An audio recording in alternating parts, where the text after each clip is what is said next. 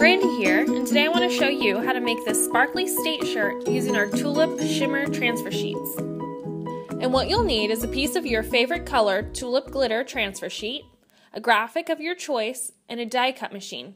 I'm going to be using the Silhouette Cameo machine that we have here in the design studio. Or as another option, you can always just trace your design and hand cut it out.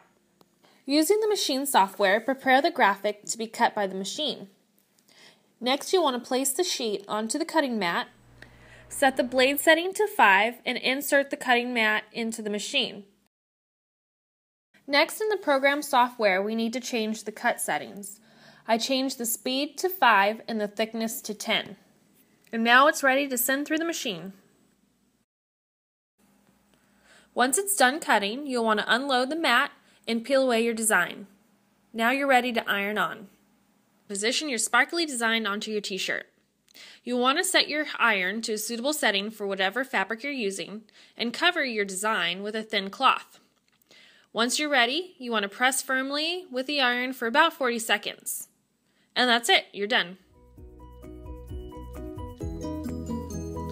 What state would you use to create your shirt? Let me know by leaving a comment below. And also subscribe for more of my DIY on the fly videos. Bye!